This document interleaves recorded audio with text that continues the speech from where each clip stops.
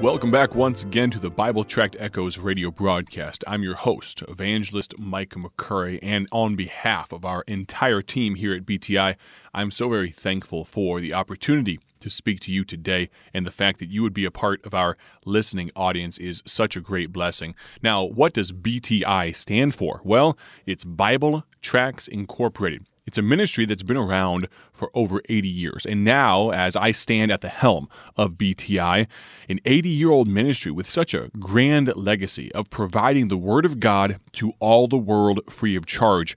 This ministry began with evangelist Paul Levine in 1938, and for these intervening 80-plus years, God has allowed us to continue to supply Christian workers just like you with the gospel tools they need. You can find those gospel tracts at BibleTractsInc.org. Remember, it is our great privilege and honor to offer those free tools to you at no charge. Of course, if God does lead you to partner with our ministry and support us as a missions work, a ministry spreading the gospel in countries like India and Pakistan and England, of course, all over America, Uganda, Mexico, the Philippines, literally 170 plus countries. If God does lay that upon your heart, we would love for you to partner with us that way. You can visit again our website, BibleTractsInc.org. You'll find that donate tab in the top right-hand corner. It would be such a joy for you to be a part of our BTI team. What I'd like for you to do now is to find your Bible. We are going to pick up where we left off last week in the book of 1 Kings chapter 17. 1 Kings chapter 17, we are discussing this point, this thought, this theme, that something is missing. You see, friend, as we look around at our world, look around at our country, our communities, our states, our townships, villages, our churches even, and really, and most saddening of all, when we look in the mirror, we realize, and it's not hard to figure out, that something is missing. Our world seems to be coming down around our ears. It's coming apart at the seams, and there's something you and I can do about it. If you truly desire to make an impact for the cause of Christ, I believe the key can be found and the lesson can be learned from 1 Kings 17. It's been on my heart and a burning inside of me that I look forward to continuing to share this week, 1 Kings 17. Before we do that, though, let me make mention once again, if you have a prayer request or if God has laid a special burden on your heart that you'd like to share with me, I would love to hear that. Now, if it's of a private nature, we will not mention it on the radio, of course, but if you have a prayer request that you'd like to share that I can be a prayer partner with you about, please feel free to text me 309-316-7240, 309-316-7240. Now, let's turn our attention to the book of 1 Kings in the Old Testament, chapter number 17. Join me there if you would. By way of review, let's read verse number 1. Ready, begin. And Elijah the Tishbite, who was of the inhabitants of Gilead, said unto Ahab, As the Lord God of Israel liveth, before whom I stand, there shall not be dew nor rain these years, but according to my word. And, verse number 2 begins with that three-letter word and. After that word, those next 5 words are key. The word of the Lord. Say that with me if you would. Ready? Begin. The word of the Lord.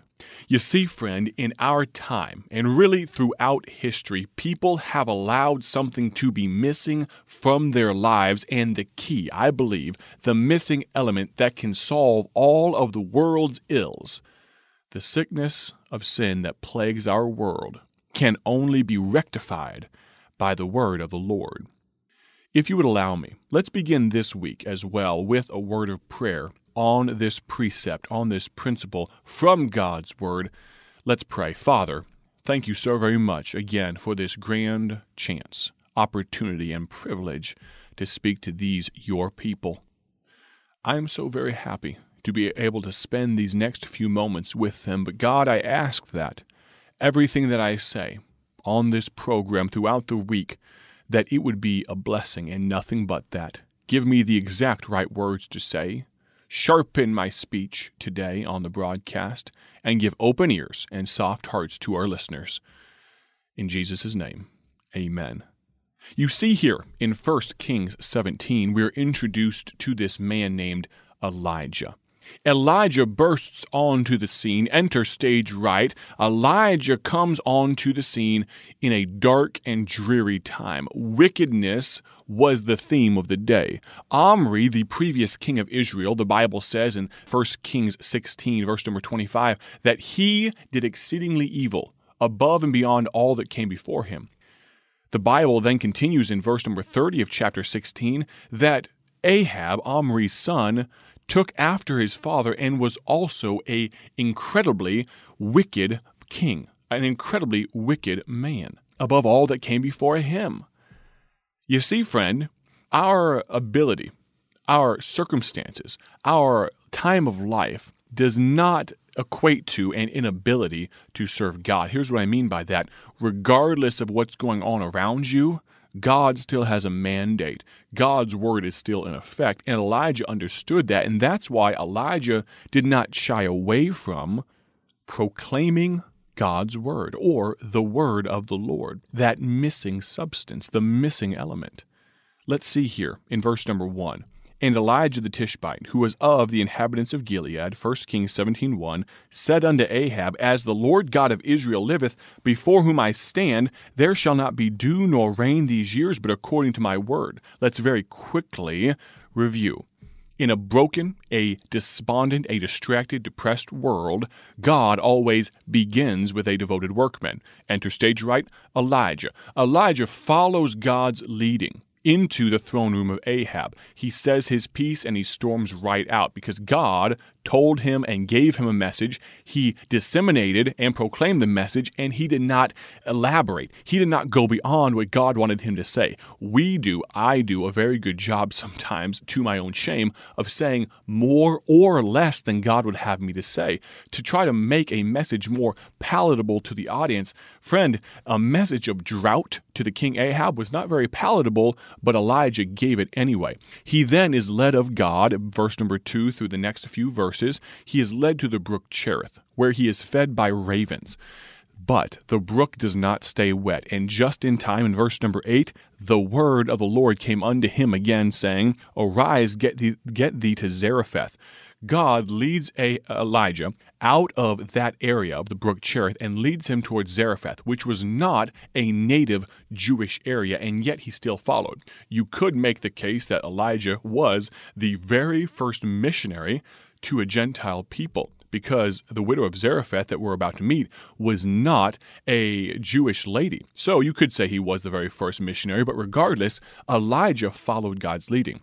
And then, in verse number 9, 10, 11, 12, and so on, we meet this widow woman. Behold, a destitute woman. She was in a bad way. She had just enough food for one last small meal for her and her son, and then, right on time, Elijah comes onto the scene, and he has a bold proclamation of the word of the Lord, and he says, Lady, woman, feed me first, and after you and your son will have no want for food. And what happens? A miracle occurs. And in verse number 15, she went and did according to the saying of Elijah, and she and he and her house did eat many days. And the barrel of meal, verse 16, wasted not, neither did the cruse of oil fail, according to the word of the Lord, which he spake by Elijah. And that brings us to where we are right now. All of that review, we kind of encapsulated everything we covered for the last 5 days in that few minutes. Now let's continue on. Verse number 17. And it came to pass after these things, that the son of the woman, the mistress of the house, fell sick. And his sickness was so sore that there was no breath left in him. Now, I'd like you to pay special attention to the circumstances surrounding this woman before we observe her response to this sad occurrence of her son, her only son, the one thing she held most precious in life, dying before her eyes. Let's look at the circumstances. For the last couple of weeks, months or so, she has been eating literal miracle food given to her by the man of God through the word of God, a miracle of God. and she has been able to share her table and her son with Elijah. Imagine with me what those meal times must have looked like. The dinner as the sun sets on the horizon, and once again she uncorks the cruse of oil and the barrel of meal, and she pours out just enough, wouldn't you know it, for just one more dinner, with the knowledge that God promised until rain comes back on the earth and the famine, the drought is over, she will have a continual amount of food.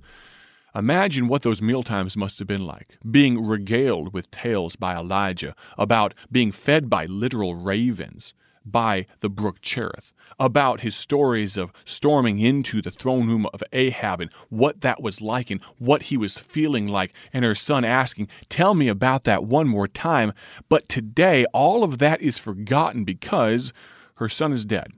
The good things of the past, the miracles that preceded this moment, seem to have escaped her knowledge. In verse number 18, what does she say? "And she said unto Elijah, What have I to do with thee, O thou man of God? Art thou come unto me to call my sin to remembrance and to slay my son?" Well, the first thought I have is this. That seems like a foolish and a faithless charge by this woman. That's a very harsh accusation. Consider with me, if you would, logically, the fact that her son and her would not be alive at this moment some weeks or months after Elijah and her first meeting. And now, without the miracle of God, they would not be alive. And now she's going to confront the man of God and shake her finger in his face and say, "Did you come here to kill my son?" That seems foolish. That seems faithless. But friend, can I tell you? Number one, that's just the beginning of this part of the story. God does a miraculous work. You may be wondering and thinking and already knowing what it is, but don't let the cat out of the bag too quickly. But tomorrow on the broadcast, Lord willing, I'm going to explain exactly why this response by the woman makes complete and total sense. Why she was not out of line, why she was not out of bounds here. Yes, you could say she was taking for granted what God had done for her for the past couple of weeks and months in saving her life and her son's life. But I'm going to point out just how that missing element of the word of the Lord can make such a phenomenal, magnificent impact in the lives of those around you. Don't miss out on the Bible Tract Echoes broadcast tomorrow. God bless. Thank you for joining us today for Bible Tract Echoes, a ministry of Bible Tracts Incorporated. If you would like to receive a free sample packet of all of our tracts, you can contact us by calling 309-828-6888. That's 309-828-6888. Our mailing address is P.O. Box 188, Bloomington, Illinois, 61702. A faster way to contact us is to go to our website at BibleTractsInc.org. That's BibleTractsInc.org. There you will find more information about our ministry and details on how you can support Bible Tracts Incorporated. Thanks for listening, and may the Lord richly bless you as you serve Him.